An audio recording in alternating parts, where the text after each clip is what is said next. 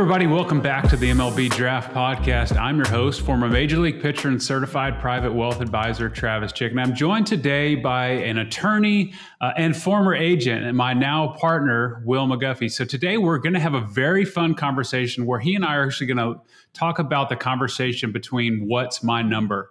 And we're going to use this from the guise of what's a financial advisor recommending versus what an agent's going to be recommending, and how we can confidently answer the question that every one of you probably have, and that would be, how much is a team willing to pay me to sign my professional contract? So the cool part about this topic for me is that there's really two parts of this conversation. One of the things that we're going to focus on is every one of you have what's called a human capital value, the ability for you to go out and earn income or what you're worth. The other part of that conversation is, what is your market value that scouts and organizations are going to place on you? So Will and I are going to go back and forth on that to help you got to get the idea how to make that determination of what your value is. So let's jump right in. Will, for me, the really exciting part of this discussion is really starting with what the player probably has less control of. And outside of going out and what he's capable of proving on the field, which is actually what creates that market value. So I'd really like to start the conversation is to leverage your expertise as a past agent and talk through the framework that you would have with your clients as the draft approaches on how you kind of determine what that market value is and what they could ultimately expect that to be. Yeah, I think the biggest thing for families and players to realize is that there's two different values. There's a market value and a personal value. Sometimes they line up and sometimes they're completely different. The personal value, which you'll get into, the human capital side, which is easier to define from an individual standpoint, is something you can do without understanding how the season went. But as far as determining a market value, there's a lot of factors that go into what your market value is. Things like my performance, my schedule, my competition, the weather, the other players in that draft class. And you might be saying, well, how does everybody looks at my performance? Okay, how exactly does my performance come into play other than I have to play really good?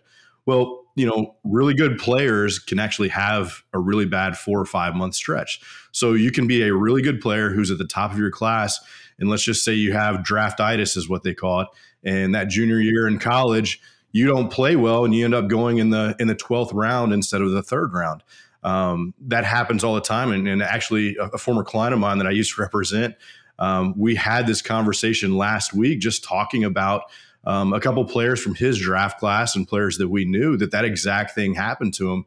And we got into the discussion of, hey, look, you really need to know how good of a player you are and understand that the draft is a snapshot of a 4-month period. It doesn't define who you are. It doesn't, it just defines where you go in that marketplace. One of the other things is how does your schedule line up? People don't always think about that, but look, when my schedule, if I'm a Friday night starter in high school, then I'm lining up against every Friday night college pitcher in the country. How many eyes am I going to actually have come see me? How many opportunities am I going to have? Am I going to be prioritized in the right way? Versus, somebody who might be thrown on a Tuesday or a Monday. Mondays were my absolute favorite. If I could find a matchup, and actually one year in 2013, we had a Monday matchup on the high school side where it ended up being a first rounder and then against a future major leaguer who went to college and was a top, 50 type player. And I think the number, it was like 20 to 24 scouting directors showed up at this one high school game, which I have never seen before. So things like that come into play, and those are things that, you can control your performance to a certain degree, but you can't control your schedule, and then, competition wise, I'm sure you can speak to that is, you're sitting there and you grew up in East Texas. Sometimes you play the good team. Sometimes you play the bad teams. What was that like for you, growing up in East Texas and playing maybe a smaller school? Yeah, no, it's funny. Probably the way that I've actually got noticed was I just happened to line up against a kid that ended up pitching in the major leagues named Zach Segovia that just happened to schedule probably a midweek game against us. We happened to lock horns against him. I happened to pitch that night, and that was the way that scouts first noticed me. So, it really does speak to what you're talking about, just, the variable of timing, how important is timing. And so that, to me, well, as you were kind of going through that, one of the things that I was thinking about was, as an agent, one of your responsibilities is to really go out and help him leverage every opportunity that he has to go out and basically get himself noticed. So is that something that you would actually try to help facilitate, making sure that, at the end of the day, the high school coach or the college coach, they're going to start them where they want. But, is that something that you are bringing to the table? Like, hey, how can we maximize his exposure? Absolutely. And you're all right. On the college side, you're going to be a little less flexibility. You're just going to fit into the rotation a lot of times what's best for your team. With that being said, there are some coaches, college coaches are very cognizant of how those things play. And look, if it's a Friday night starter, he's going to match up and it's going to be what it is. But some of those other guys that have roles or limited roles, they might match them up on a Tuesday, knowing it's a good opportunity for them to have eyes on them. On the high school side, absolutely. That was one of the biggest things that you could do at the beginning of the year, and more so for pitchers than for position players. Position players, you're going to go out there every single day. The schedule is what it is. But you would try to manufacture a pitching schedule for the year that would allow teams to have more people present. Like we said, the Monday night thing was a huge thing. I always loved trying to find guys that we could get a scheduled Monday night game, just because nobody plays on Monday night in college baseball. So that it's maybe limited high school across the country. The other thing, we did this a couple of years ago. My last year as an agent, had a high school player that was playing in a tournament, and it was at the same city as a huge SEC matchup was going on. And so what we did is we were like, all right, we know that this first rounder is matching up against another first rounder. Let's see if we can bump our guy, our high school guy, up to the same night, and then actually called the other coach and said, hey, can we change the game time? Can we switch this around so that, we're going to go at 4:00, knowing that they're going to be over at that, college stadium at 7:00, and we can get all these eyes on us. And it's something that you actively do when you're an agent advisor. You're trying to help define the market value and help your player have more opportunities than they otherwise would have. So let's start to kind of unpack what market value is. I mean, we all know, especially this year, that COVID is going to say, hey, you can get $100,000 this year, and then the remaining part of your bonus is going to be spread out over 2 years. We can look back at historical records and say, hey, the first pick in the country is worth this. And we know that there's slotted values.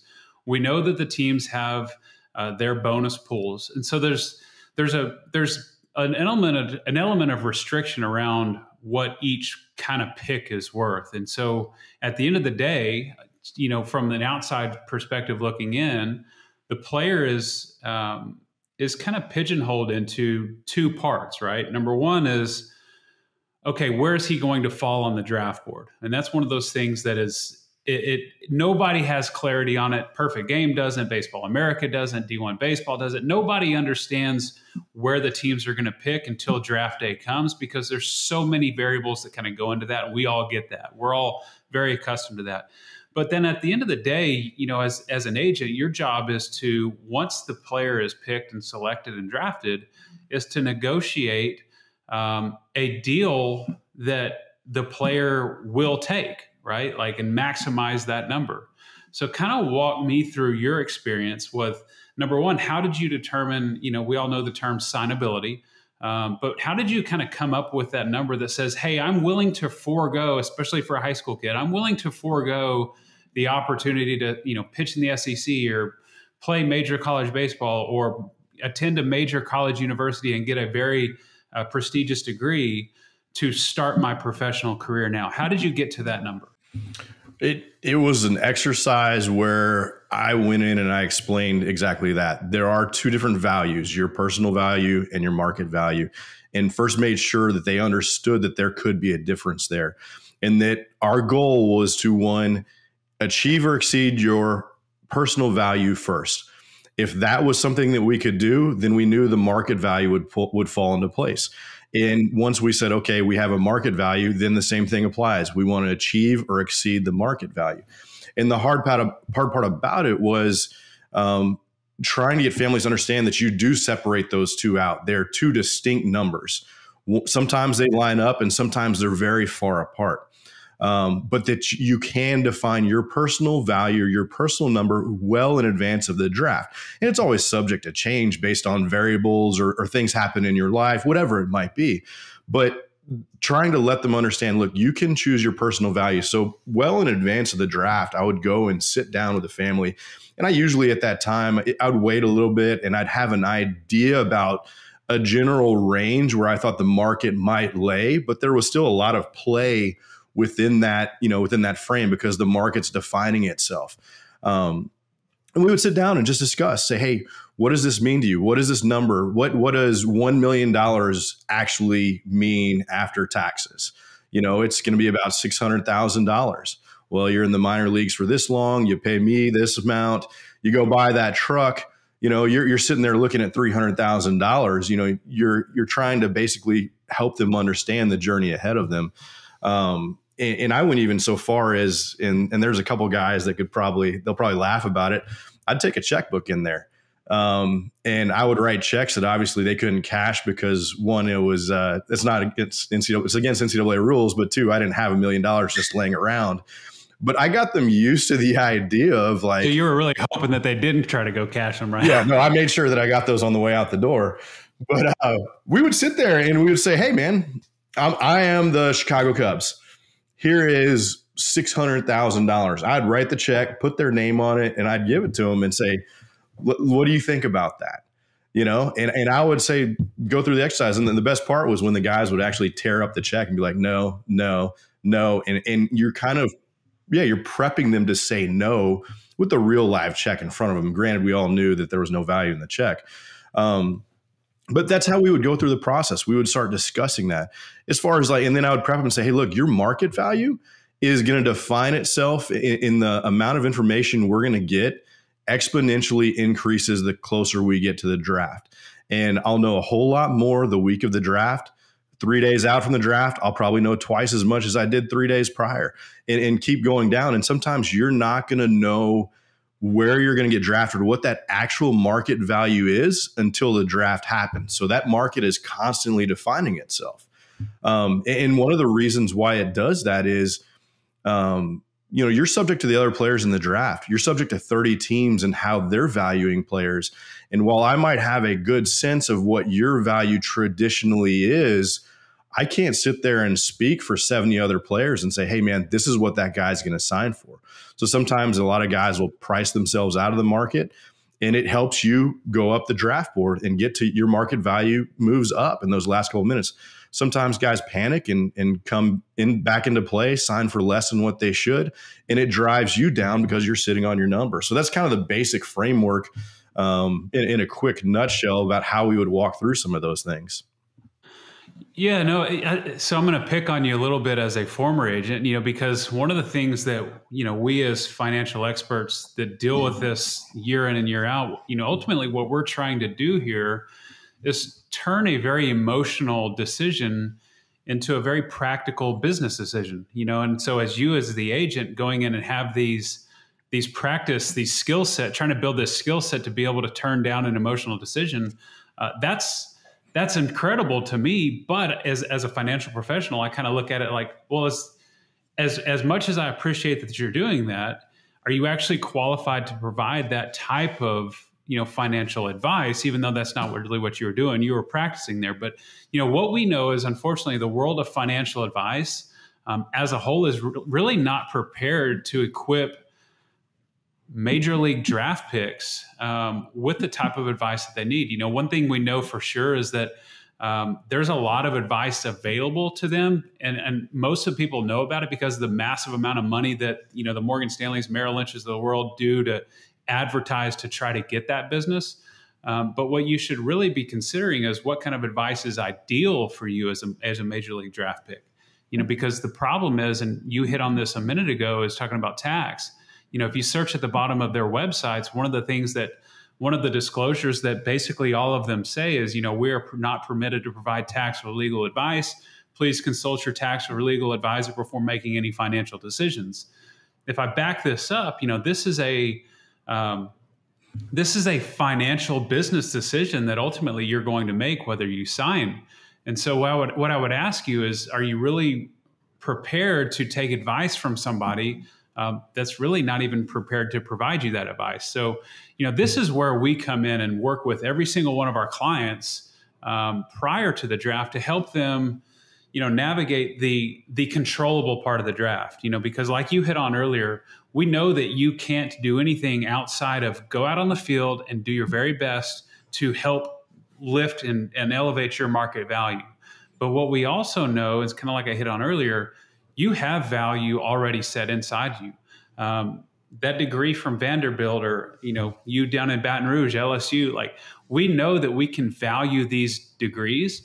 We know that we can value the type of jobs that you would get coming out of these degrees. And so I thought I'd just walk through a very high level framework of how we start the conversation to really build the bridge between what is my number? How do I come to that number? And so as an example, Trav, real quick before you get started on that, and this is something that I'll admit that I wasn't prepared to. I didn't have somebody like AWM. I didn't know enough about the overall implications. I knew the numbers we were trying to get to, but I will be the first one to admit that, I relied on people to break down a tax scenario, give me a basic whole number, but that the entire industry on the agent side, for the most part, they're kind of lacking in that ability to really break down and show what that means. And so, I didn't understand that until, I was even on the business management side of things for a little while, and seeing the real impact and value that this type of breakdown that you're about to do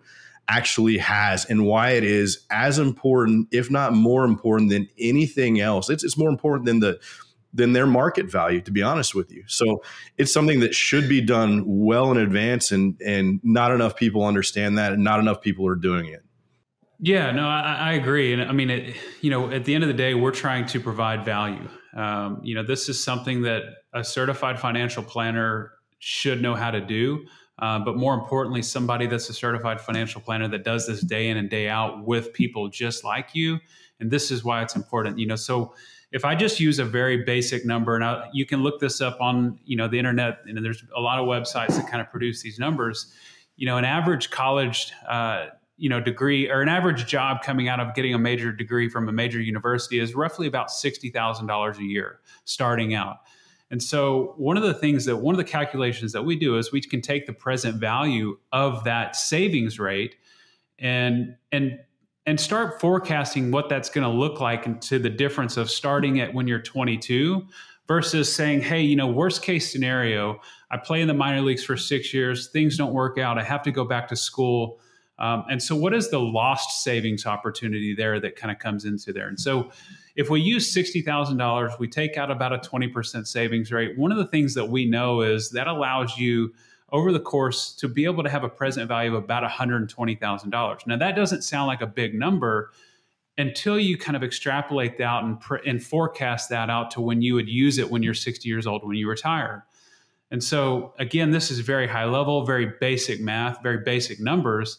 But if we assume a very, very generous savings rate of just about 4% interest, what that ultimately equates to is going to college and starting your career at 22 years old versus starting your minor league career and starting earnings when you're 28 years old ends up being about a $500,000 decision.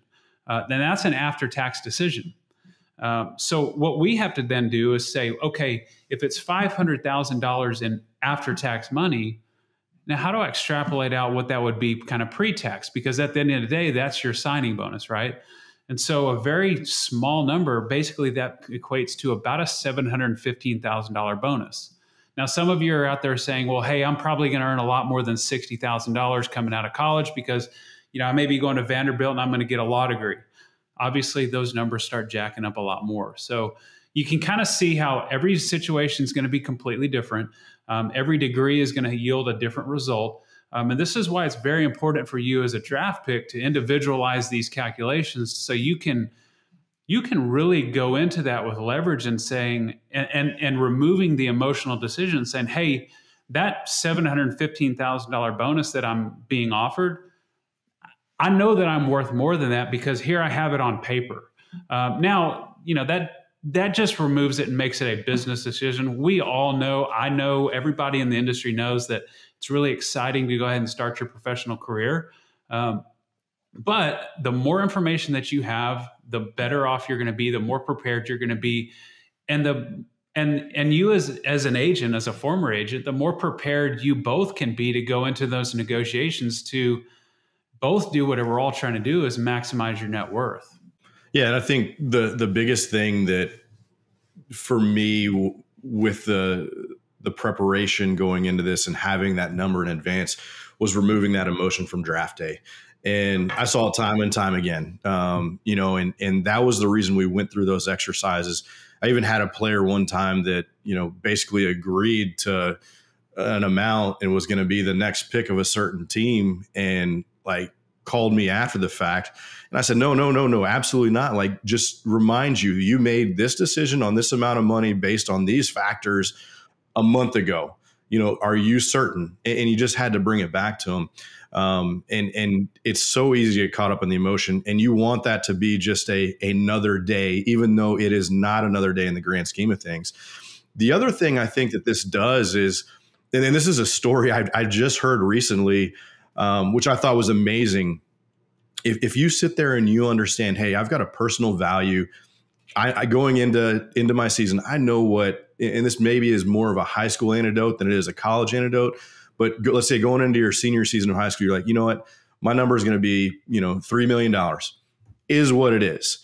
Instead of sitting there trying to get your market and beat your market and guess and do all these things and put the pressure on you, you're sitting out there just playing free and easy. You're playing baseball knowing, hey, man, I know what I want. I know what it's going to take to get me there. If I get it, I get it. If I don't, I don't. And this is where that story takes a little bit of a turn. I was talking to somebody a couple of weeks ago, and there was a high school player a couple of years ago, and he's in college now, and I saw him playing, and I'm like, man, that player is really good. Somebody started telling me his senior year of high school, he just decided to say, you know what? I want to be a better baseball player. I want to further my career. If somebody wants to sign me for, and I don't know what the number was, a couple $1 million, that's fine.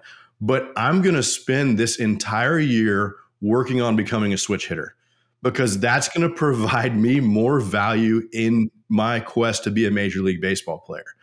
And I saw that player play and would have had no idea that he had just learned how to switch hit within the previous couple of years.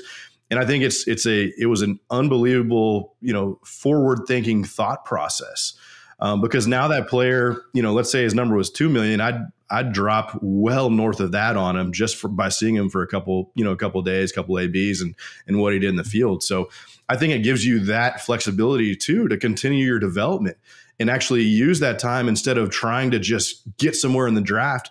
Continue your development as a baseball player for that 6-month, 9-month lead up period, because that's lost development time if you're just focusing on the draft versus focusing on, hey, I want to be a better baseball player. I want to do the things that I need to do to get me to the big leagues eventually, because that's where we all want to be. We don't want to be in the draft. It's fun, but we all want to be big leaguers, right? No, absolutely. I think that's a very important point. One of the things that we all know, and the longer that we're working with major leaguers, we know this. The majority of our major leaguers have earned a lot more money in the major leagues than they earned in the draft. And so if you kind of back that out and you think in terms of the development, forward looking, if I'm a high school kid and I know that at worst case scenario, if I go to college, I'm worth this. To me, that removes a lot of the risk of, hey, yeah, my dream is to ultimately be a major leaguer, and maybe I go to college and get hurt, or maybe I go and I don't develop, or, there's those risks out there that you could miss out on the opportunity to play professional baseball. But at the end of the day, it's about development, right? And one of the things that we see the most of, and that we try to reinforce to our clients, is the best investment that you're ever going to make is the one that you make in yourself. Whether that's investing in your nutrition plan, whether that's investing in your personal development, whether that's investing in your physical development, to be able to confidently accept the terms of a contract that's going to help aid you in those years in the minor leagues when things are really tough. if you can remove the financial distraction from that because you've done some really advanced planning from the get-go, your opportunity for success to make life-changing long-term wealth just becomes that much greater, right? Like, what's the stat? Isn't it like 75% of first rounders that get to the big leagues have career earnings of 10 million or more, and then 25 million and 50 million? What are the numbers on that, Trav, that back that up? Isn't it like 54% on the 25 million? Yeah, that's right. So it's about 50% of major leaguers. 50% of first rounders play a day in the major leagues, and about 75% of those earn 10 million or more. So even, we know that even signing out of the draft in the first round does not guarantee one to make a lot of money. Now there's the Albert Pujols that sign in the 14th round and make, $200 million. Like, there's always those anomalies.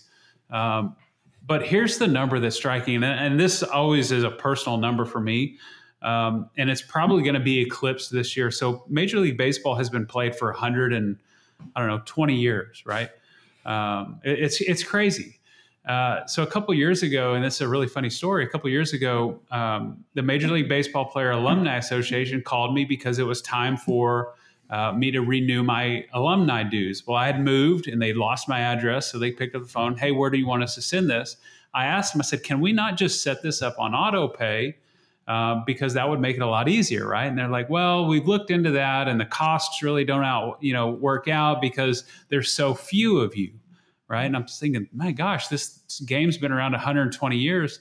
So there's less than 5,000 people in the Alumni Association. And when you back that out right now, there's still been less than 20,000 people that have ever played one day in the major leagues. Let that set in for a second, right? Like 20,000.